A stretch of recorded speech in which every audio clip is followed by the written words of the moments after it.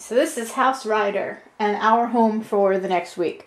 Please pardon all of our crap all over the place. Tim brought it all in from the car because Mom and I were on the Sound of Music bus tour, and then he went looking for things and so things exploded. But anyway, I can still show it to you. Here's the entryway where there's plate space for your shoes and some cabinet areas. The bedroom is over here. It's small, but you know what? It's a bed, so what more do we really want? So we've got bed. Only 2 outlets. Oh, there's another outlet over there, so we'll have to fight for charging. There is me in the mirror. Wardrobe here. Wardrobe here. And then this bit, these are drawers, which is great because our last place didn't have drawers. Then we come. There's a fireplace, which is for decoration only, not to be used, which is a little sad because they even have the wood down there. I mean, I know it's summer, so you probably wouldn't use it anyway, but I'm just sad. A nice coffee table, which you don't often get, so it's nice to have a coffee table, but the bathroom is massive. So, your toilet, your shower stall, and then there's also a bathtub that's separate from the shower.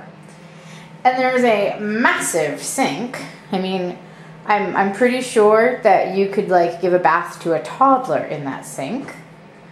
And then over here's the washing machine, which I'm gonna have to figure out how to use because I've never seen a washer like this before.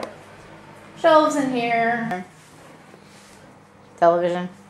Storage space. Kitchen with all our stuff spread out. But Tim sent me pictures to make me jealous while I was waiting for a train of this.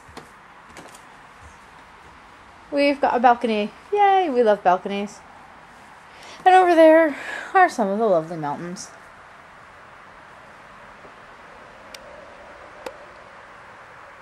And you can hear the, what road is it? The A10. A10. You can hear the A10 when you're outside, but Tim says it's not really a problem, so. Yeah, the trees kind of take the edge off it a bit. I'm just excited to have a balcony because it was my favorite thing from our trip in October.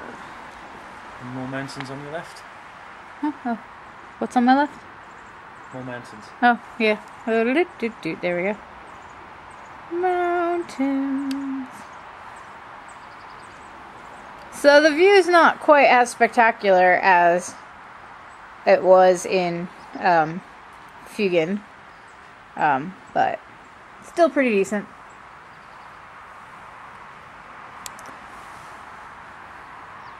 I like it.